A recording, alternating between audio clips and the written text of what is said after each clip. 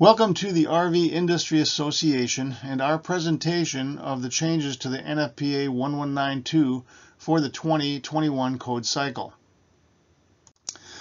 I'm Mick Sass, Senior Inspector for the Association. We have several changes and clarifications to review for the 1192 for 2021, and this presentation should run about an hour. Here are a couple of dates to remember in regards to the 2021 code cycle enforcement. As of January 1st, 2021, inspectors will be citing the changes found in this presentation as advisory deviations. They will be recorded in the comments section of the inspection report, including the exact language and the code number references. The second date to keep in mind is July 1st of next year. At this point, all new code positions will be fully enforced and cited on the inspection reports. This information and much more can always be found at our website. The standard news bulletins are found under Standards and Regulations, then go to Standards Compliance, and then finally to Standard News Bulletins. Okay, getting started. Under 2-1, we are going to mention that we have two new power sources that are being added to the low volt standard. We are all familiar with battery systems both for the chassis and the house. We are familiar with converters and inverter chargers, and we are also familiar with the charge line from our tow vehicles as well as other power sources that are listed under 2-1. The first new power source being added, we all know well, solar panels. These can be permanently mounted or portable units that are set up once you are at the camping location. The second and much more obscure power source is the fuel cell. To date, I have yet to see a fuel cell installed in a production line RV. Fuel cells work like batteries, but they do not run down or need recharging. They produce electricity and heat as long as fuel is supplied. A fuel cell consists of two electrodes, a negative electrode or anode, and a positive electrode, the cathode, sandwiched around an electrolyte.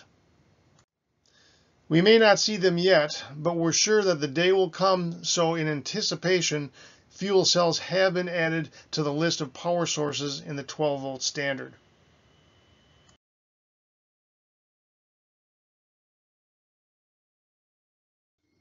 All right, 2-3, and this is on non-vented battery installations. First, non-vented batteries need to be listed. However, a specific standard has not been chosen as this technology continues to develop.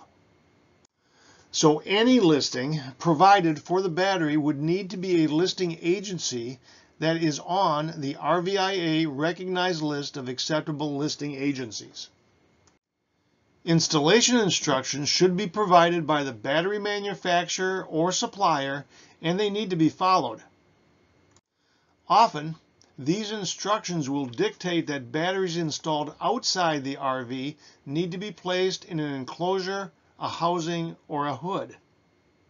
This is typically to protect the battery and its connections. Now, if the battery installation instructions do not address installing inside the RV, it will be required that the battery terminals be protected from unintended contact with goods or other components. This would permit shelves or other such protection to be added to protect the battery from that physical damage.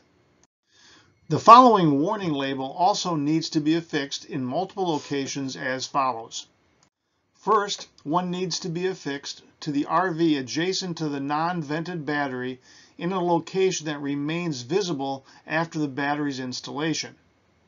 Secondly, a label needs to be affixed to the battery where an enclosure is not provided, or to the exterior and interior of an enclosure when it is provided. And finally, lithium batteries are required to be listed, which does address thermal runaway. They are also required to have a management or a protective system to provide safety for situations of high or low voltage, high and low temperature, and for limiting high current output as well as for cell balancing. All right, let's take a look at the requirements for solar preps. Most of this is common sense as you would expect, and there's really no departure from the normal installation of 12-volt components. The first requirement is based on following long established requirements. Since there will be a wide variety of configurations when solar power is installed or in a prep form, it must be remembered that these solar panel installations are part of the low voltage system. As such, they need to comply with all applicable requirements of the low volt standard. As seen with these deviations from the low volt standard and our RVIA deviation database, these codes related deviations are well known in the RV manufacturing facilities. These and other deviations under the same code references are to be considered when installing a solar power system. So the best way to look at the first requirement of 2-6 is that all solar preps must follow the applicable requirements of the low volt standard. The second requirement states that if you install the solar controller, it must be installed as required by the manufacturer's installation instructions. This requirement goes along with the installation of most devices on an RV, that they must be installed as the manufacturer of the device intended. Installing them in a location other than where the manufacturer's installation instructions require can void the warranty and potentially create a dangerous situation for the occupants of the RV. The third requirement. This specific requirement states that either end of the conductors involved in the solar prep be capped so there are no exposed ends of the conductor. When a solar prep is installed in an RV, the conductor ends must be capped with no exposed strands. This is an example of what would be considered an exposed end or exposed copper conductors. The use of junction boxes will still require that the individual conductors be capped within the J-box. Solar preps will vary in how the conductors are installed, but the bottom line is that conductors must be capped and labeled at either end of their run when necessary. The next requirement, number 4, is that conductors are retained within the identified controller location. What does this mean? This requirement means that securement must be provided for the conductors at the specified controller location if the controller is not installed as part of the solar prep. Conductors are not to be loose within the cabinet or other storage location intended for the controller's installation. Number 5. Now we are going to look at the labeling of conductors involved in the solar preps. The controller shown here is highlighting the positive and negative connections to the battery bank. However, on a simple solar prep's installation, the controller may not be part of the prep. In that case, only conductors may run from the installed roof connection back to a junction box where the controller will be installed sometime in the future. In that case, and at that junction box, labeling will be necessary. At this location on the controller, if installed as part of the solar prep, the battery connections are labeled with a battery icon displaying both the positive and the negative designations. So additional labels for battery plus and battery negative will not be needed if the controller is clearly marked as seen here and installed as part of the solar prep. If only a junction box is provided or conductors simply secured to the future controller's location, then the positive and the negative labels must be attached to either the conductors themselves or to labels adjacent to the respective conductors. Here, the controller clearly designates the positive and the negative pressure connectors that would be acceptable labeling if installed as part of the solar prep. So the sixth requirement also deals with more labeling. Again, this labeling requirement will vary from system to system based on the overall design configurations. These labels may be attached to the appropriate ends of the conductors at each terminal of the battery or battery bank connections. They also may be attached adjacent to the connection terminals of the battery bank enclosure or compartment. The seventh requirement again is a labeling requirement. This is for the solar power input at the controller. Here again we see a solar panel controller with a solar panel icon and a positive and negative indication on the controller itself. This would be appropriate if the controller is installed with conductors all the way to the roof connection terminal. However, if only wires are supplied from the roof connection or other connection location, such as a sidewall mounted solar panel connection for mobile solar panels, then the labeling at the solar controller's location must be supplied. If a roof connection terminal, as seen here, is provided for a future solar panel, the other end of the solar prep conductor seen here would run back to a controller as mentioned in the previous slide, or to a junction box or a set of secured wires at the future solar controller location.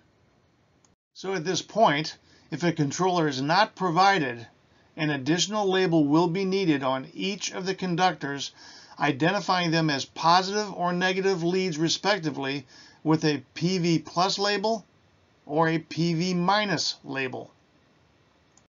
In summary of 2-6, simply remember that all applicable low volt standards apply to any solar powered supply system, as they would with any other 12 volt equipment or material. Then apply all requirements to 2-6 listed here for a properly installed solar prep system.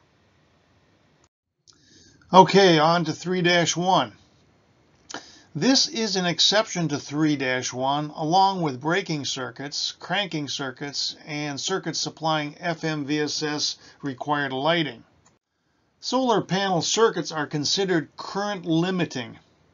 Therefore, overcurrent protection is not required of these circuits providing the conductors have sufficient ampacity for the largest available current from the solar panels.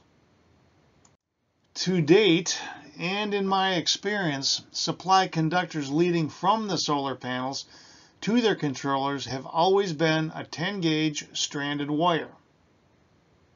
Stranded because it's a current carrying and it's in the low voltage system, a specific requirement for the low volt standard under 4-1. The use of 10-gauge conductors is not necessarily the largest conductor that could be utilized, but it is the primary conductor used for this purpose at this time. When evaluating the installation of any solar panel and its associated components, always refer to the manufacturer's installation instructions to assure that the proper conductor size is installed.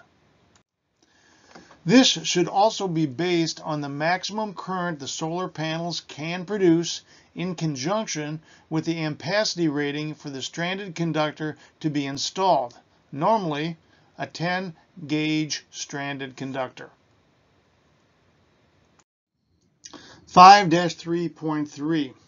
Now, conductors in the 12-volt system need to be supported and secured at intervals not exceeding 4.5 feet or 54 inches. This support and securement can be provided by passing through studs or by the use of staples, clamps, or other similar means. Conductors just laying on the floor or in ceiling spaces or other horizontal surfaces will be supported but not considered secured.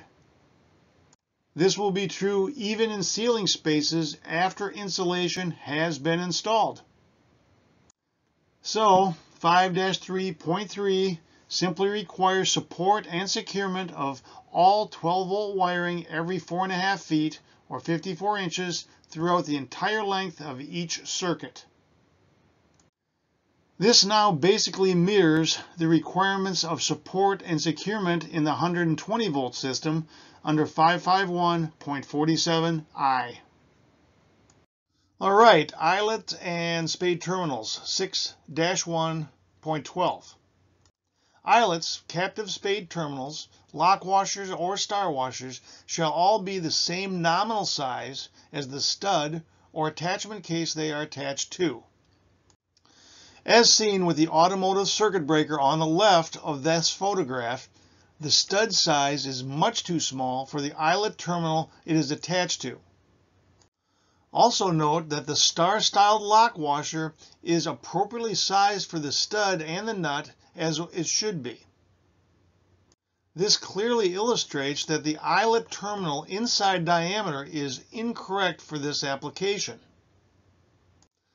The same is true for the stud on the far left of this same circuit breaker, except that the eyelet terminal has been centered on the stud. Even though centered, the lock washer and nut do not have a full contact with the eyelet terminal's inside diameter and is not providing a positive securement. However, on the automotive circuit breaker on the right, we see the correct use of stud, lock washer, and nut along with the proper sized eyelet terminal. All are the correct nominal size components to make this a very secure low voltage connection.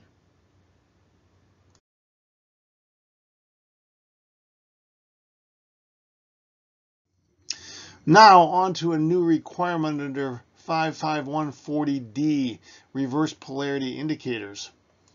A reverse polarity indicating device that provides a continuous visible or audible signal shall be installed within the 120 volt system of a recreational vehicle in accordance with its installation instructions and shall respond to the reversal of ungrounded and the grounded conductor in the 120 volt AC system. This is the exact language out of the NEC.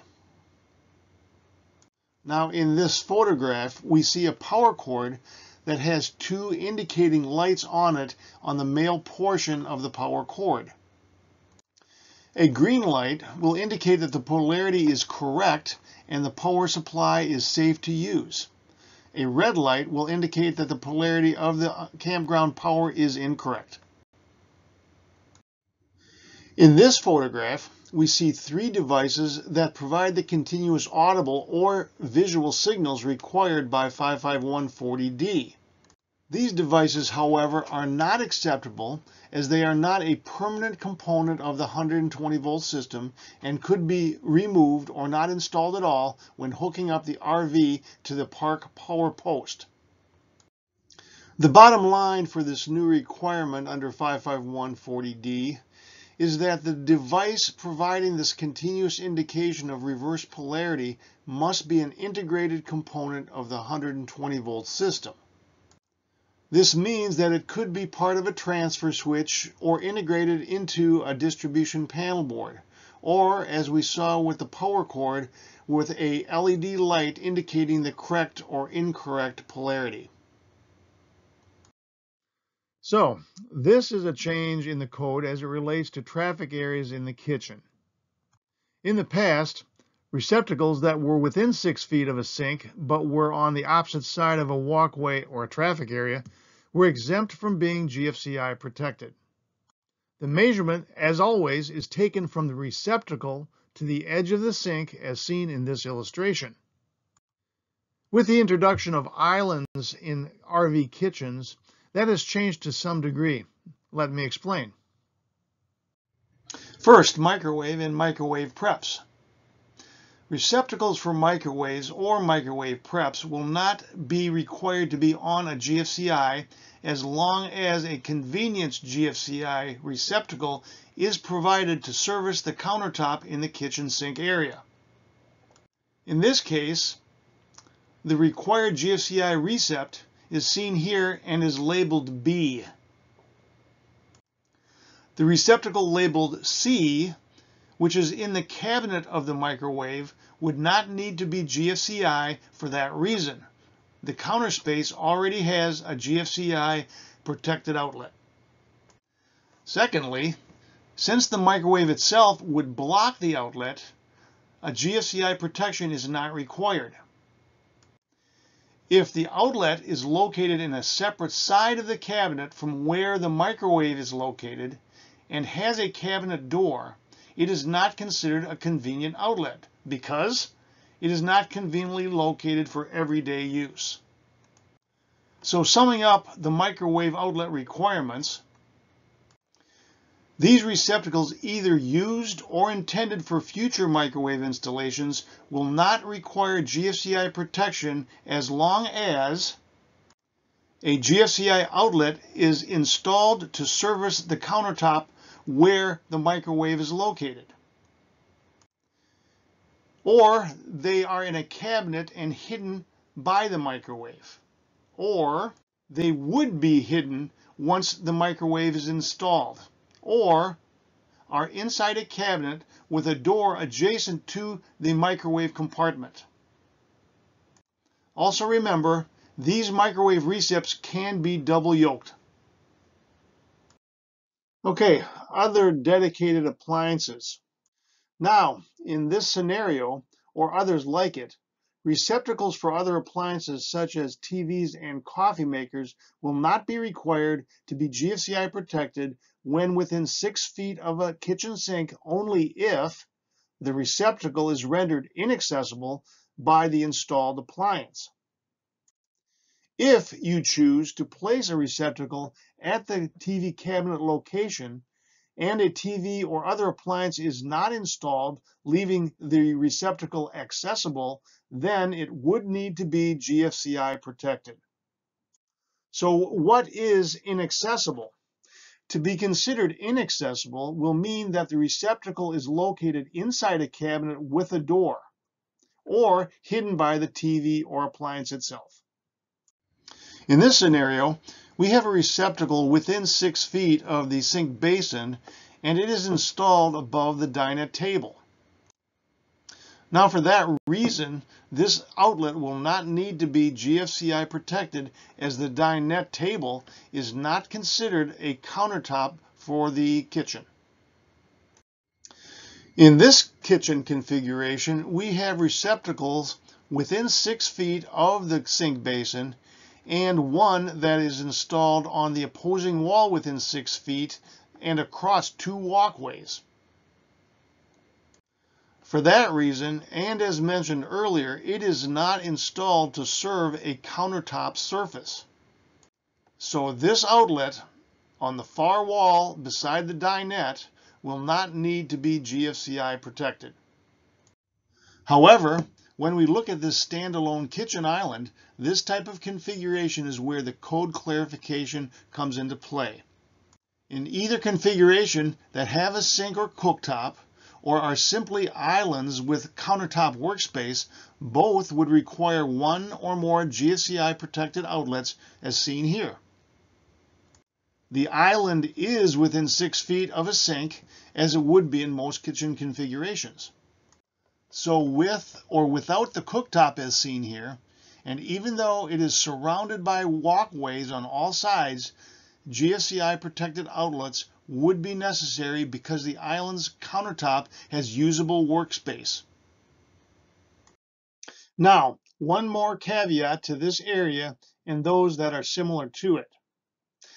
Take the scenario with this small countertop next to the door beside the TV cabinet, and that it is less than 12 inches by 12 inches.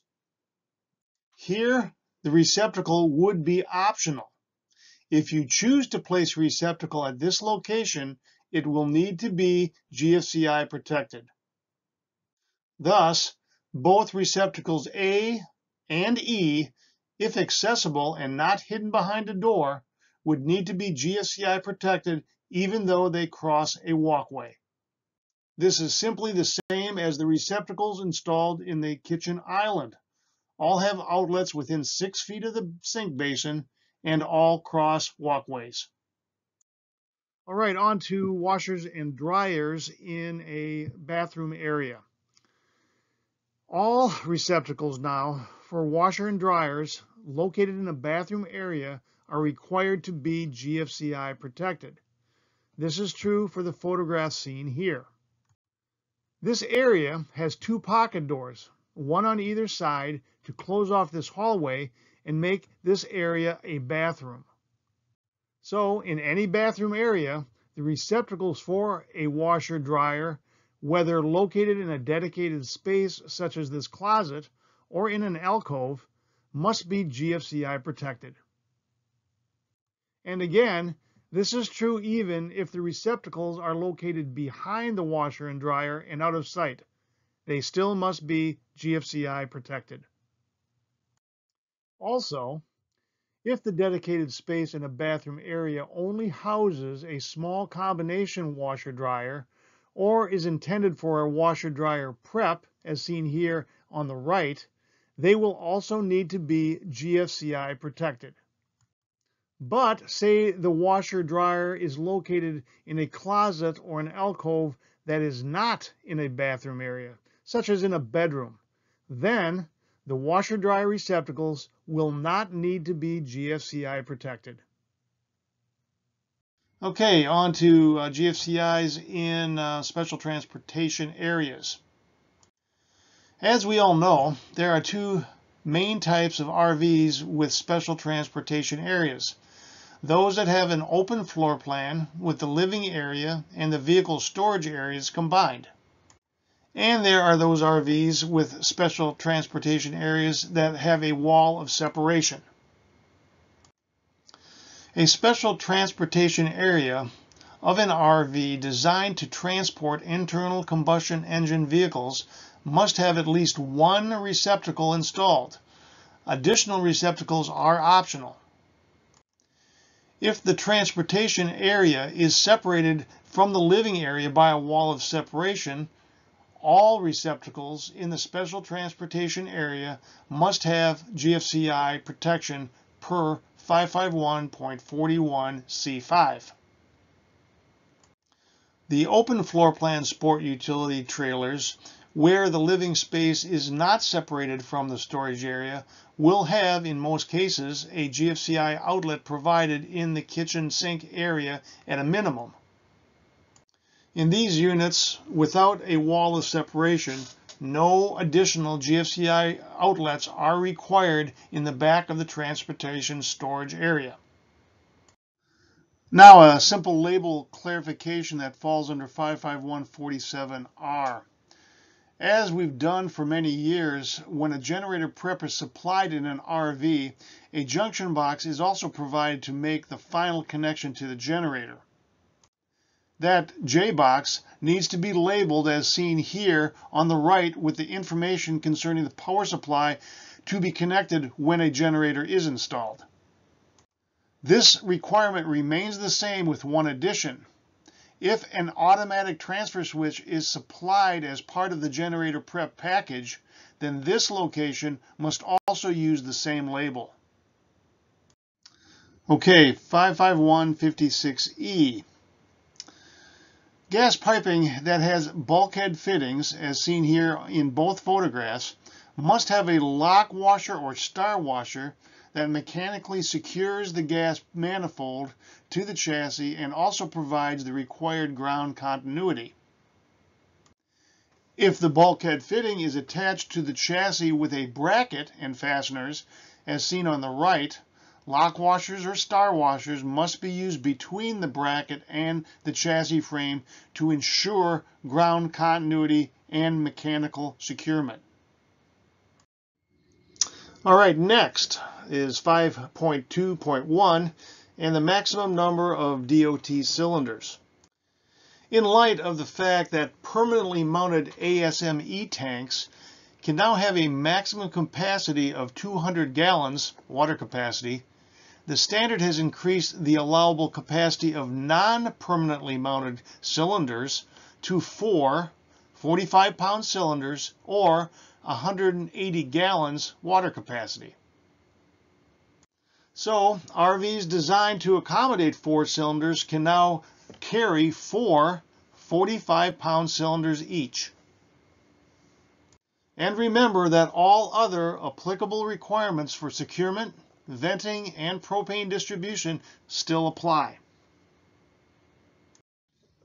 Now let's look at 5.3.8.2, which is concerned with the protection of tubing and hose in the propane system as it passes through walls, floors, and partitions.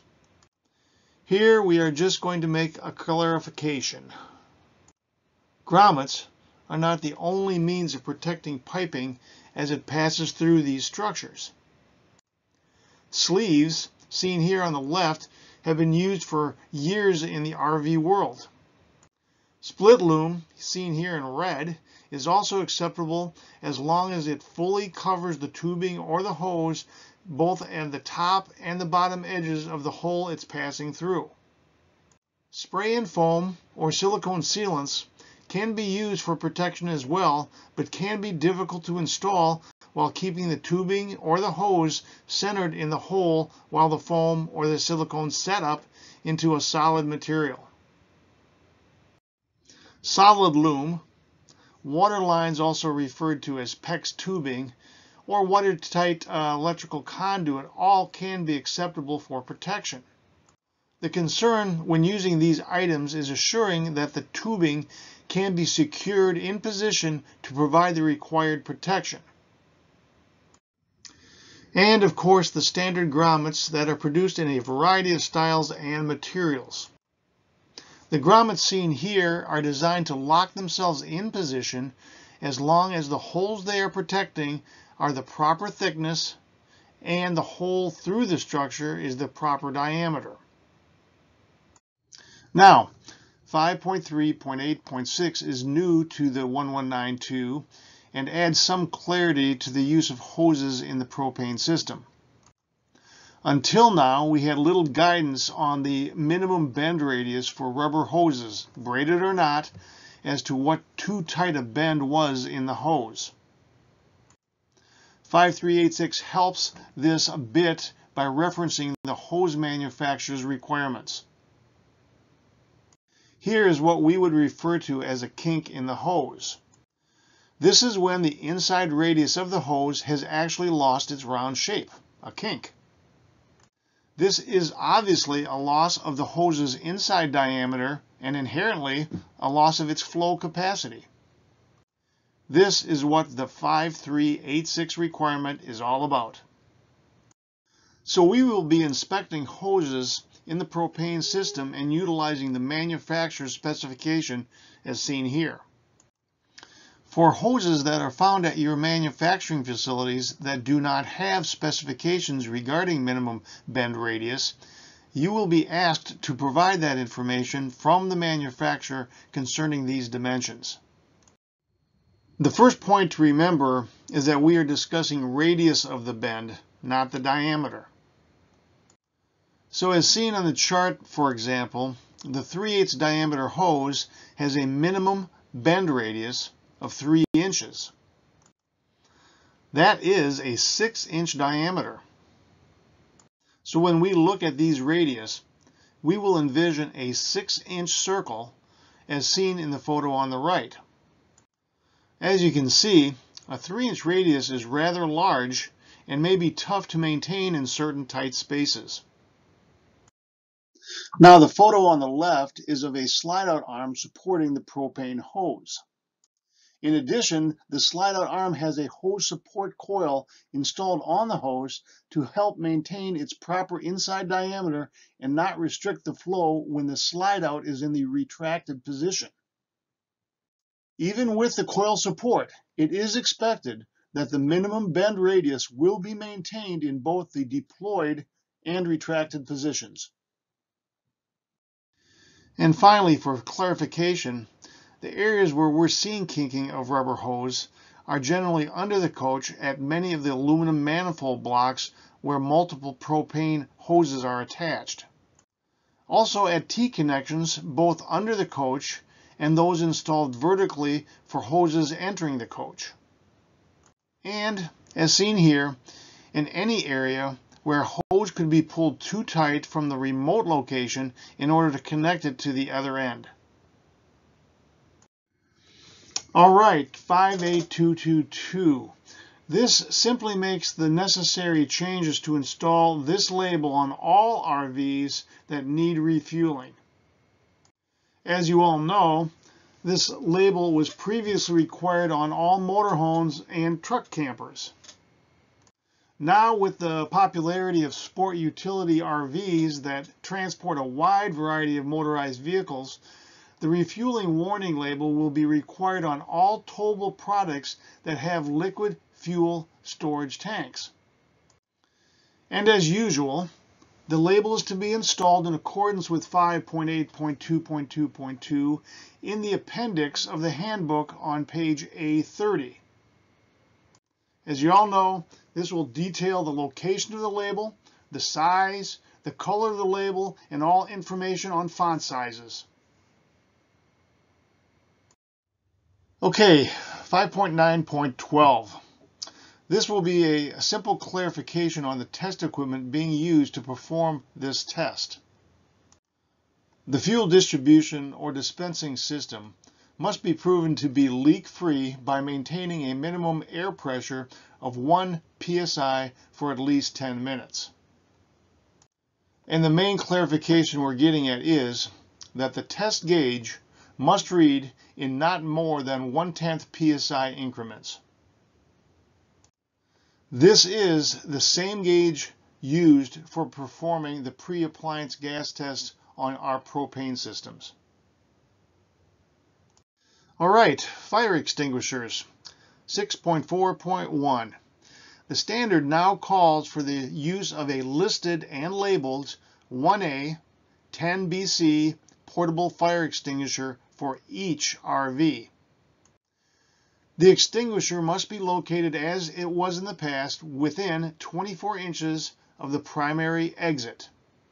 The primary exit will be the door used by the occupants to enter and leave the RV when in the camping mode.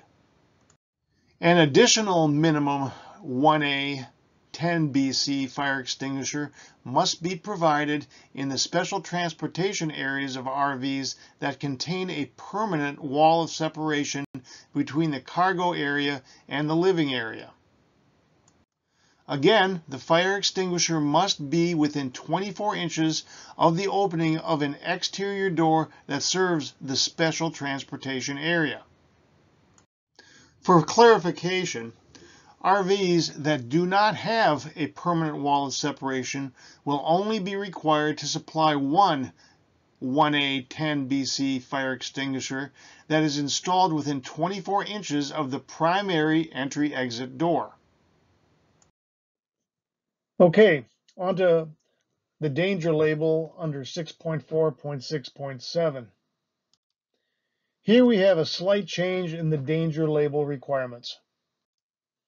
Now, based on the code language, this label must be installed inside the RV in at least one location of the transportation storage area visible when entering.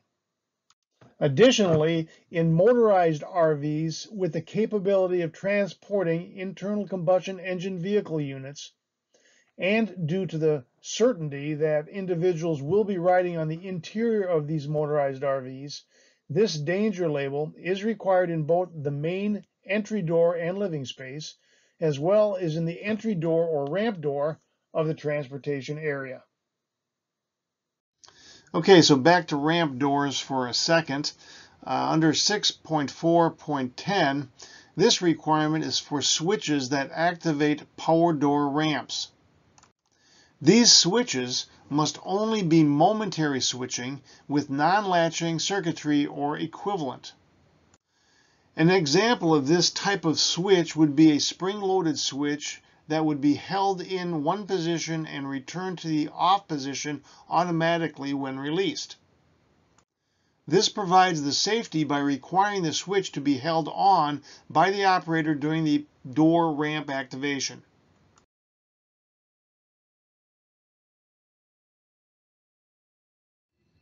(6.4.11) Murphy bed installations. Wall beds, or Murphy beds have been introduced into the RV market for some time now.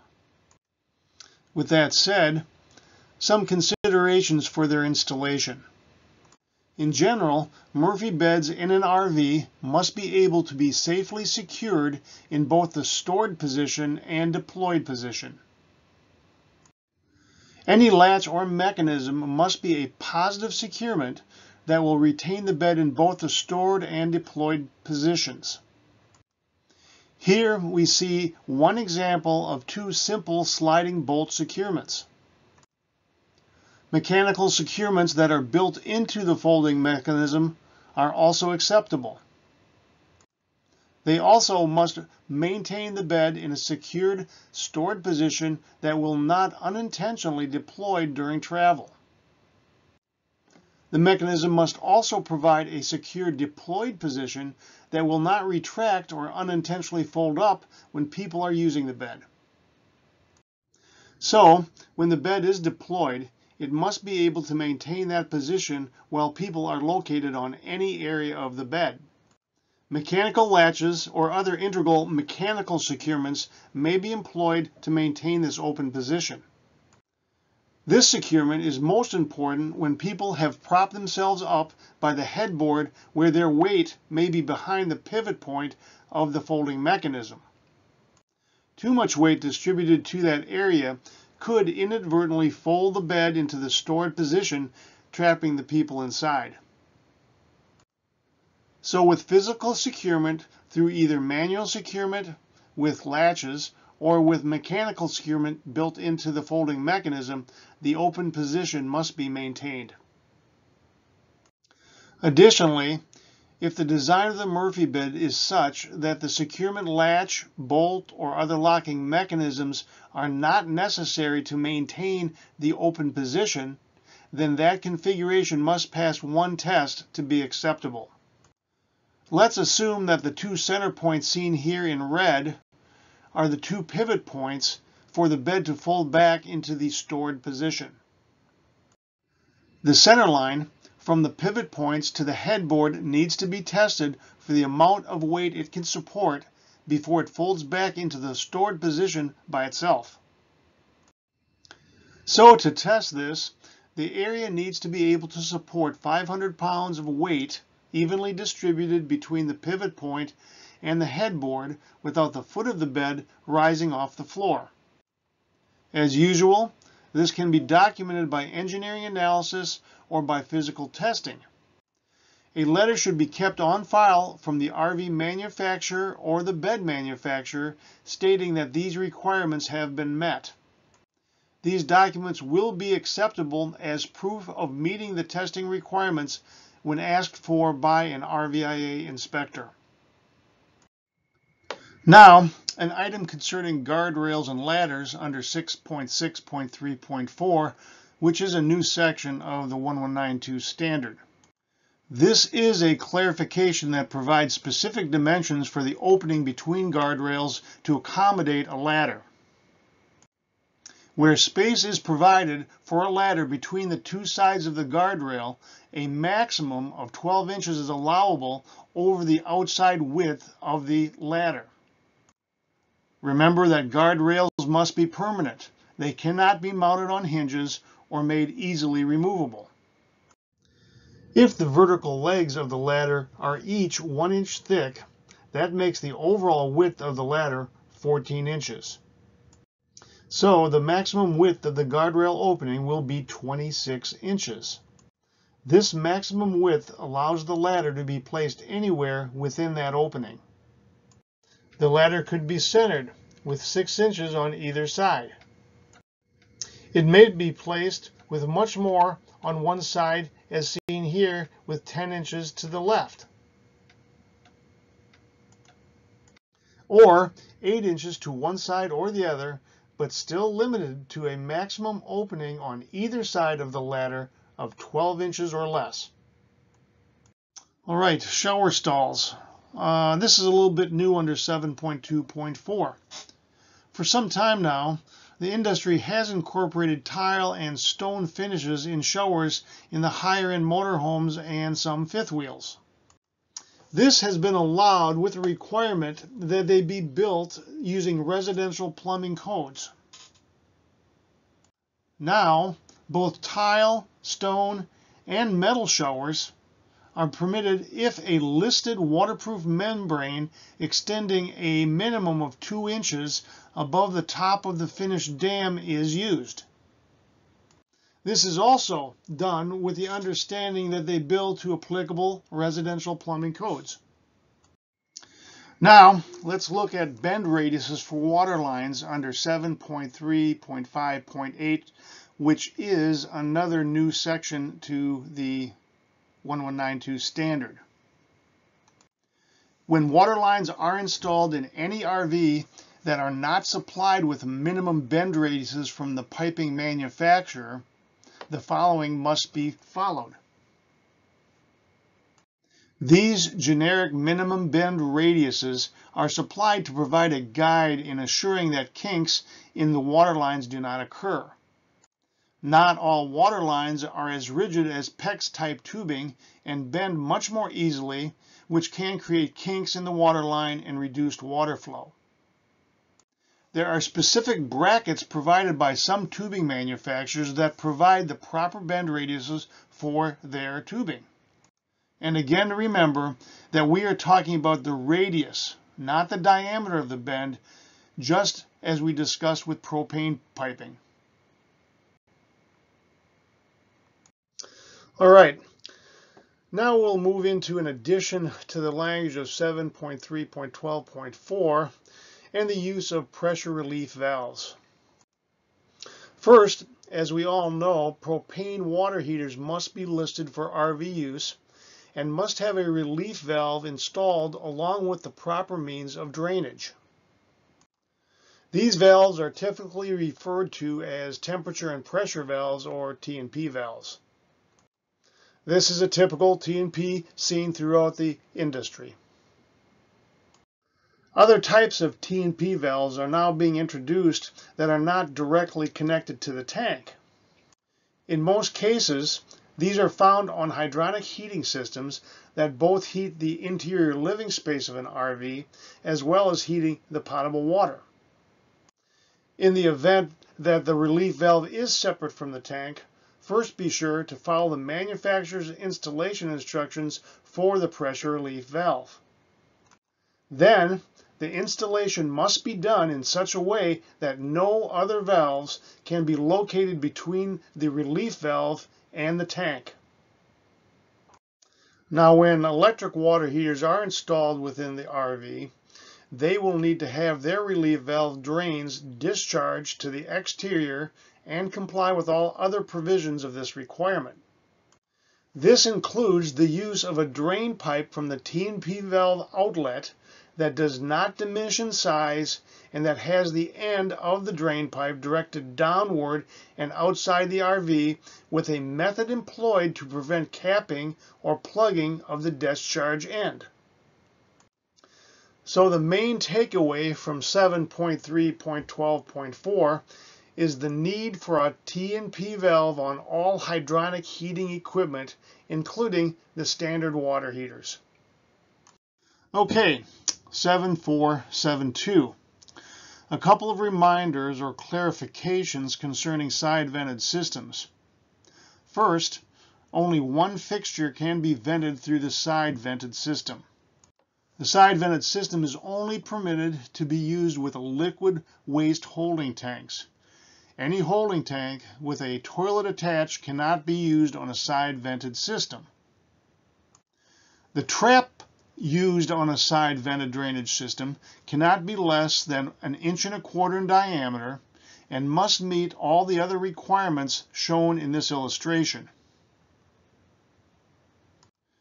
When a side vented drainage system is fabricated, only listed components may be used and with a DWV rating. And finally, a baffle or diverter tee, as seen here on the right, needs to be installed where the trap arm of the fixture connects to the side vented drainage system. Now for one more clarification on flexible drain systems. A flexible drain system needs to be a listed assembly. A flexible drain system is limited to one single compartment sink or shower and are not to be connected to a permanently installed holding tank.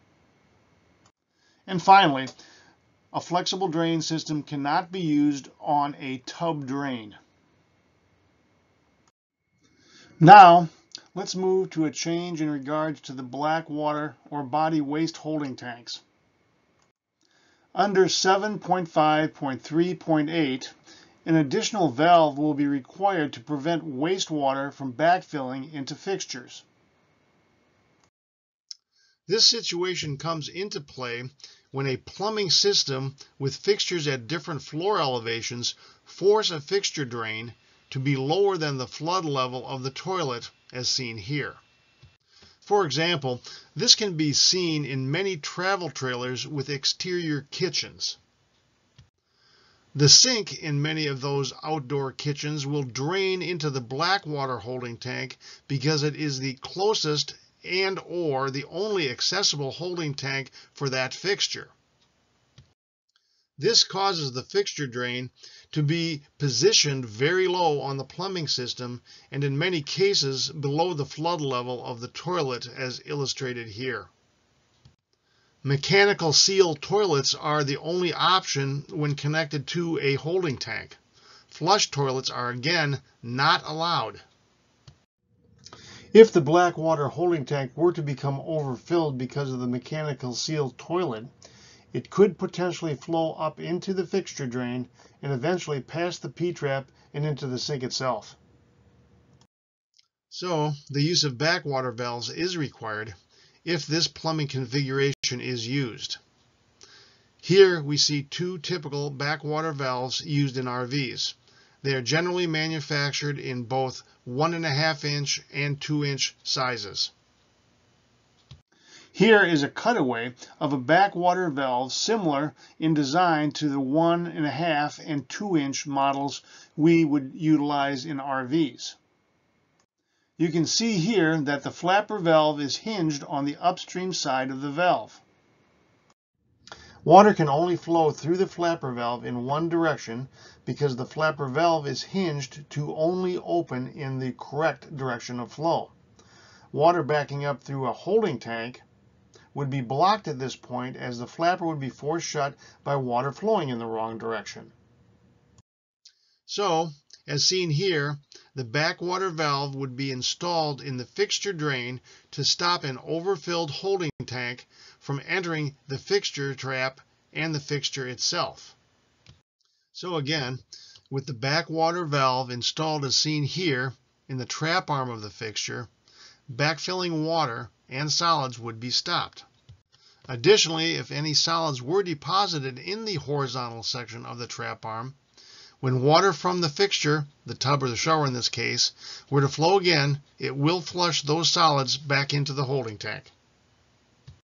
Where an exterior ladder is provided to the roof of a recreational vehicle, it must comply and be installed in accordance with ANSI RVIA Extelad 1. The recommended practices laboratory test procedure for exterior ladder on a recreational vehicle. If an exterior ladder is provided to the roof of a recreational vehicle, the ladder, each individual rung, and all attached components shall be able to support the weight of 3 times the maximum rated capacity of the ladder. A caution label shall be affixed in a visible location adjacent to the exterior ladder. The caution label shall comply with all of the following. The label shall be printed with the word caution a minimum of 1/4 inch high. The body text shall be a minimum of 1/8 inch high. The body text shall be printed on a contrasting background. And the label shall read as shown in figure 8.8.1.3. All right, axles and wheels, 8.6.2. This requirement in this section only applies to towable RVs. First, tire and wheel assemblies must be installed according to ANSI TSIC 1 recommended practices. The requirement for tires to be rated at 110% or 106% of the gross axle weight rating has been enforced now for some time, but here's a quick review. First, with axles rated at 8,000 pounds or less. So say you have an axle with a gross axle weight rating found on the CFR 49 label that is 3,500 pounds. 110% times 3,500 equals 3,850. Therefore, you need 2 tires rated at 1,925 pounds for each tire. That equals a gross axle rating of 3,850. Now let's look at axles over 8,000 pounds.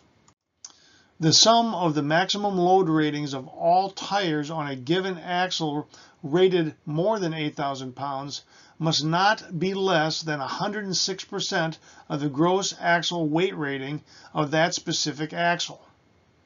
So here the GAWR for the axle is specified on its CFR 49 label as 9,000 pounds. So 9,000 pounds times 106% equals 9,540 pounds. Therefore, you need 2 tires rated at a minimum of 4,770 pounds each. 2 times 4,770 equals 9,540 pounds.